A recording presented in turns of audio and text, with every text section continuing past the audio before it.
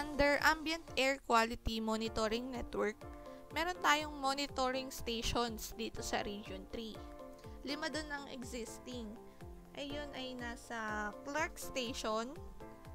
Next is dun sa City of San Fernando, may Kawayan City, Balanga City, at SBMA Subic. Then, yung 2 proposed location para sa ating monitoring stations is sa Tarlac City at sa San Jose del Monte, Bulacan.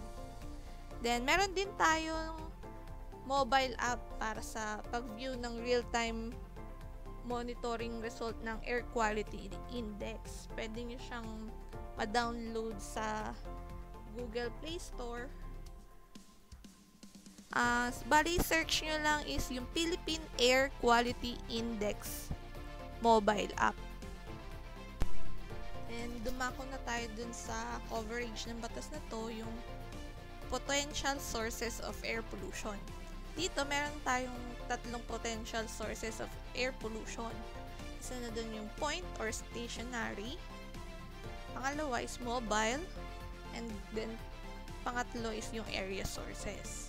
Bali dito sa EMB, ang nire-regulate lang namin is yung sa stationary sources. Then, dapat, itong mga establishment, ma-comply dun sa mga provisions na nakasaad dun sa batas. Then, yung mga emission na nilalabas ng mga air pollution source nila must be within the ambient air quality standards and emission standards. Then, sa permitting requirements naman tayo. For complying sources, pwede silang ma-issuehan ng permit na up to 5 years validity. Then, para sa new modified sources, temporary permit to operate, which is valid for 3 months only. And then, dun sa non-complying sources, syempre, hindi sila may issuehan ng permit.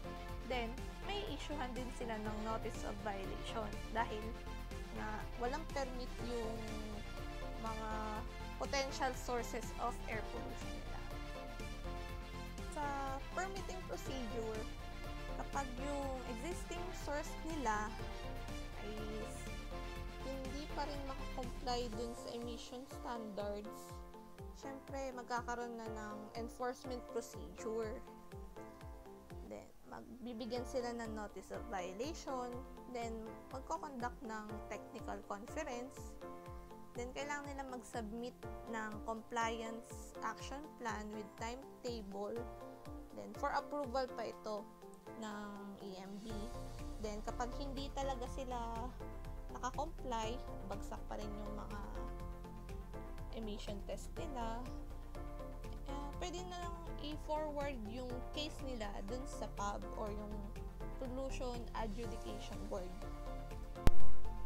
Dito sa EMB, pwede natin ma-identify ang mga air pollution source as large, medium, small, or exempted from stock testing.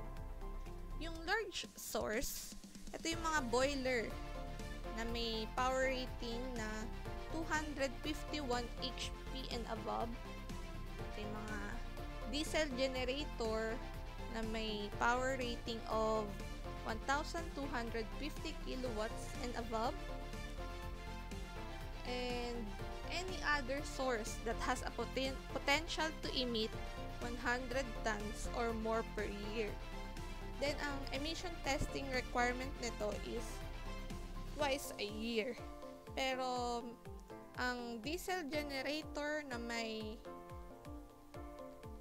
1,250 kilowatts above or greater na standby, pwede na siyang i-emission test for once a year na lang.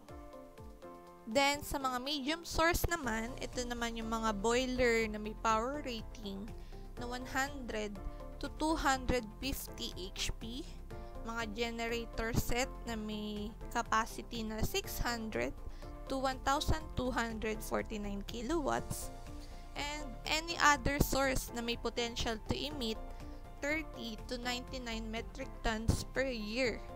And ang testing requirement nito is once per year.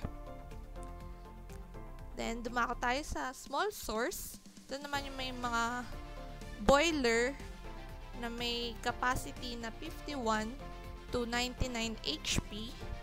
Then, yung diesel generator set na may capacity na 301 to 599 kilowatts. And any other source that has a potential to emit 10 to 30 metric tons per year. Then, ang emission testing requirement is once per 2 years.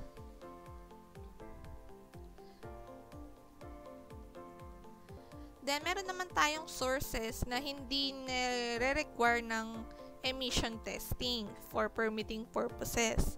Ito yung mga boiler na may capacity na 50 HP and below, diesel generators na may capacity na 300 kilowatts and below, and any other sources na may potential to emit less than 10 metric tons per year of an air pollutant regulated under the Act. Meaning po, ito yung mga source na hindi na kailangan ng emission test. Syempre, meron tayong prohibited acts din. Like yung fugitive particulates emission, volatile organic compounds or VOCs, or organic solvent emissions. Bawal po yan. Then, nuisance and open burning. Like yung pagsusunog ng mga basura, tsaka mga medical waste. Bawal na bawal po yan. Syempre, yung mga hindi sumusunod dito sa batas na to, or magkakaroon siya ng fines and penalties para dun sa violation ng standards and other provisions nito. For violation of standards, a fine of not more than 100,000 for every day of violation against the owner or operator ng stationary source until such time na yung mga standard is na-comply niya na. Then naman dun sa violations ng other provisions, a fine of not less than 10,000 pesos but not more than 100,000 pesos or 6 years imprisonment. Or pwedeng parehas. Bale, doon na po nagtatapos ang tungkol sa air pollution at sa RA 8749. And idadagdag ko na rin po para sa kaalaman ng lahat, ang application po ng permit to operate is online na po. Pumunta lamang po tayo sa opms.emb.gov.ph para sa pag-a-apply po ng ating mga permit sa mga air pollution source and control devices po.